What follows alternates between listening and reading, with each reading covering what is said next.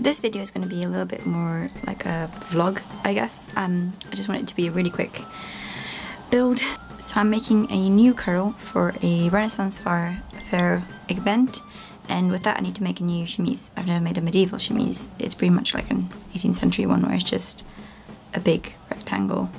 I haven't decided whether I want to do an S sleeve or a gusset sleeve, but I think I will go with an S sleeve because you probably have no idea what I'm talking about. I will clarify when I actually get to making the sleeves. Anyway, this is 3 meters of cotton voile that I bought for this. It's just really lightweight. Definitely need 100% cotton because it's going to be warm. It's going to be against my body all the time. For a little bit more context, the chemise is the first garment that is worn historically throughout the ages. It is usually just something really lightweight, really simple to keep the proper clothes off the body, so it keeps them protected and clean, and so it's really important and not to be skipped. And so let's get started. So here are my very professional plans for it. I've sketched out the kirtle with all the measurements, and I've also done that for the chemise. As you can see, it is legit just 2 big rectangles, one for the front, one for the back. I will sew up the side seams and then cut up a neck hole here, and then it will be gathered down to fit my neck. I'm just using the width of the fabric to keep it really simple. As I mentioned, I'm not sure about the sleeves. Usually if you were to do straight sleeves, you would add a gusset in, which is just a little triangle that goes under the arm to retain movement. But I don't think I'm going to do that because it also adds a lot of volume, and the kirtle sleeves are going to be quite fitted, so I don't think it's a good idea to put that much volume underneath. So I had just figured out, sorry I'm not really in shot, but I'm not wearing any makeup, so I'm not really... Anyway, I had just figured out an angle so that you could actually see onto my floor as I cut this out. But then I realised these are just rectangles. This is cotton, and cotton rips on the grain. So I made a little cut and then I ripped it just to see if it would work. And yes, it will. So all I'm going to do is measure along the selvage edge for how much I need, because it'll just be the length from my shoulder down to, I think I measured it just a bit beneath the knees. Yeah, so that's just what I'll do. I think it should be so much easier.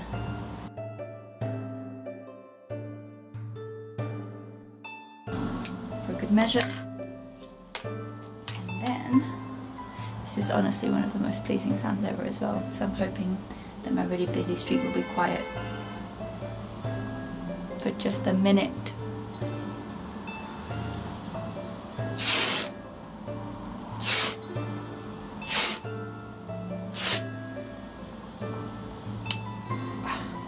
So satisfying.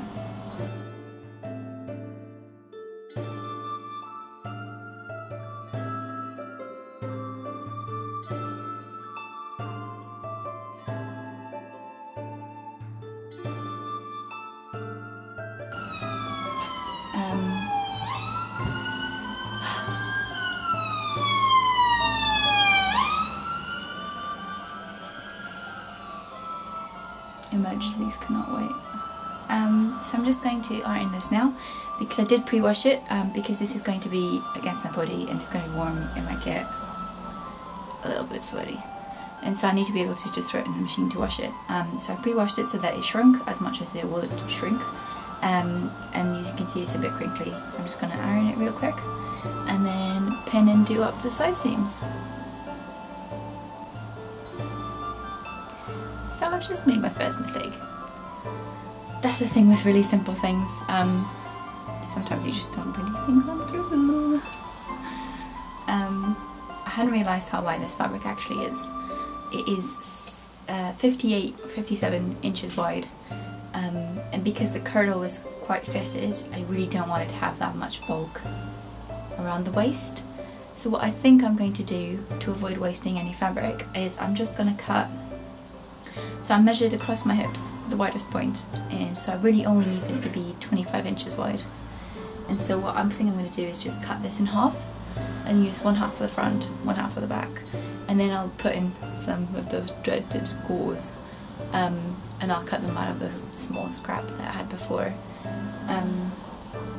It's quite an easy fix. It wasn't really a mistake, it was just poor calculations really. I think numbers just confuse me sometimes. So yeah, that's what I'm going to do now.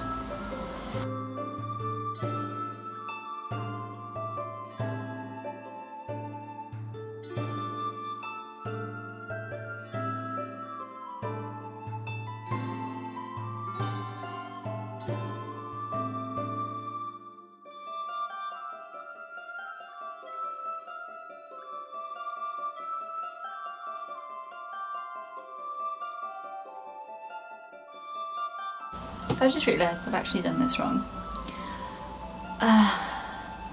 Usually you cut the whole length of the chemise in one go, so that it sort of loops up above your head, and then you cut a hole there for the neck, so that there is no shoulder seam. I am not going to waste any fabric, I'm just going to make a shoulder seam. So that's the first seam I'm actually going to sew. I'm going to baste it and then fit it to see how wide I want the neckline to be. Then mark it and sew that seam, and then I'll sew up the side seams. I'll measure around my arm so that I know to leave the space for the armhole, and yeah, measure from there.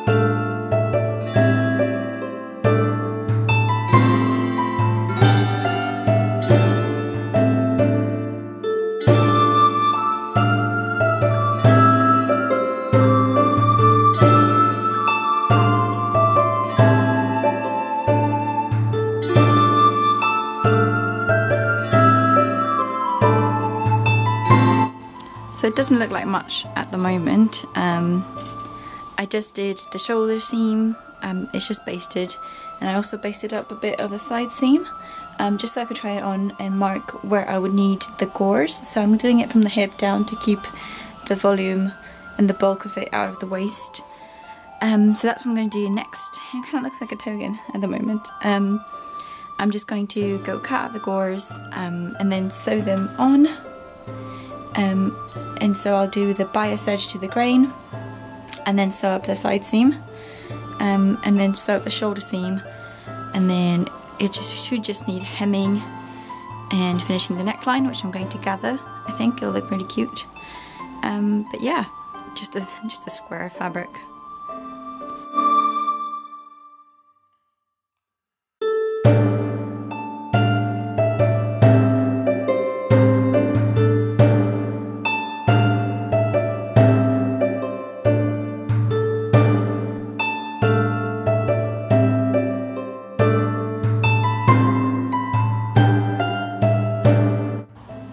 So it is a new day. I went out yesterday and I didn't end up getting a lot done. What I did do was I sewed on the gores. So when I started this small, quick project, it was only meant to take a couple of hours and I could get it done in this weekend. However, I then decided that why not? I can just hand sew it. Yeah, so now I'm doing that. I've hand sewed the gores on, and right now I'm just going to press this seam open, trim one side off, and then fold it over so that it is a flat felt seam. And then you're going to sew that down by hand.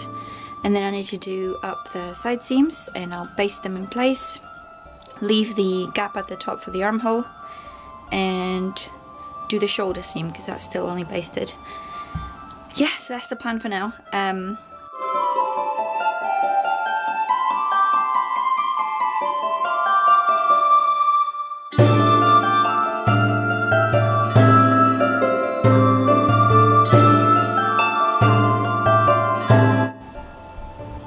So all the seams are pressed and done and ready to be felled except for this one.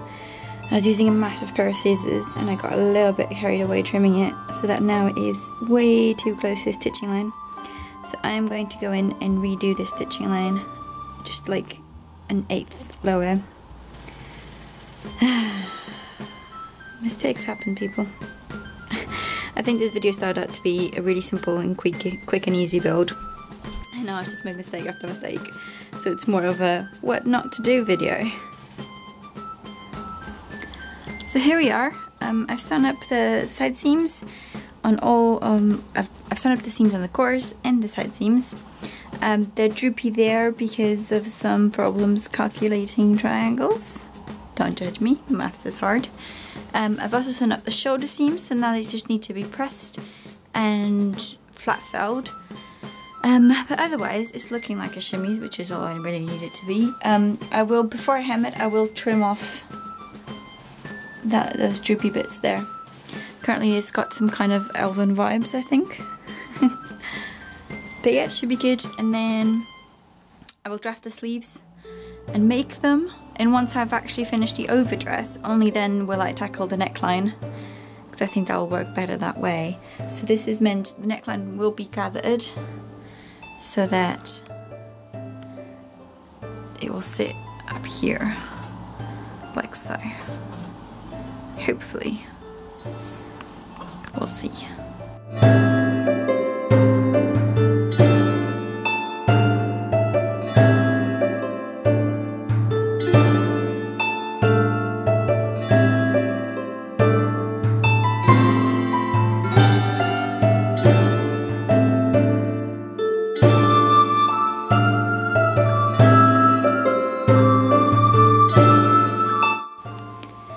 This is a sleeve mock-up. It's got the medieval S shape at the top. It's a bit wonky, we'll see what happens. But I've trued the sides to make sure they match up, and the length should also be fine. It's slightly curved. And then this edge will be gathered down to fit my arm measurement. So what I'm going to do now is iron this, sew it up on the side seams, gather the bottom and fit in the edge into the armhole of the actual chemise to try it on. So here we are with the sleeve mock-up. I think I've realised that I've made a big mistake with the shoulder seam. As you can see, it refuses to stay on my shoulders. I'm not sure if that will change once I cut the neckline and gather it, but it just won't stay up there. Otherwise the sleeve is too tight at the top and too short. So this is meant to sit up here, and, or is it? This might work, I don't know. I could try to shape the armhole with my pattern from the kirtle, but I'm not sure if I should. It's very confusing because everyone always just uses the rectangle shapes, but no one really talks about shaping the armhole. But I guess that's the point of the straight sleeve and gussets kind of thing. But I decided to do an S sleeve, which probably isn't meant to go with a square based chemise. I might keep it as is. I kind of like this. I don't know. I'm not even sure any of these look any different, but we're finally making progress. The shoulder finally sits right. Sleeve is comfortable. I like the amount of gathering. It's still too short. I'm going to add 3 inches. And I completely changed the pattern. I drafted a new one, with a shallower S and larger because that's just what it needed. And yeah, progress, guys. Very happy with this. So I'm just going to add some length and then it'll be ready to cut out, but that'll probably be for tomorrow because it is now 11 PM and I have work again tomorrow. Here we are. So it's another new day, another post full-time working time. This is my final sleeve pattern. I just thought I'd show you compared to my first one. So the first one I drafted was based on a really quick, like, no fuss online tutorial. It just really wasn't working out for me. I think it's just because of my weird arm, really. And because of the weird, I mentioned previously about the weird armhole situation. So this sleeve, however, has worked out really great. This was drafted with this book, which is Creating Historical Clothes. So it's technically a little bit later in the centuries, but it's got the shape that I want, so I didn't think it really mattered. And I So I'd also just show you in comparison with the first pattern I made. So you can see that the curved S shape is a lot shallower on the new one. And the sleeve is also a lot bigger. I had just mismeasured my arm, I think. And this really wasn't working. And it's also longer, which was one of the issues. So with this one, I had just drafted it and then I did the cut and slash method to widen the hem. And then I just used this width actually to sort out the new sleeve so that I didn't have to cut and slash it again. And yeah, so I'm about to cut out the sleeves and then I will also hand sew these because what is life? And yeah, I'll check in later.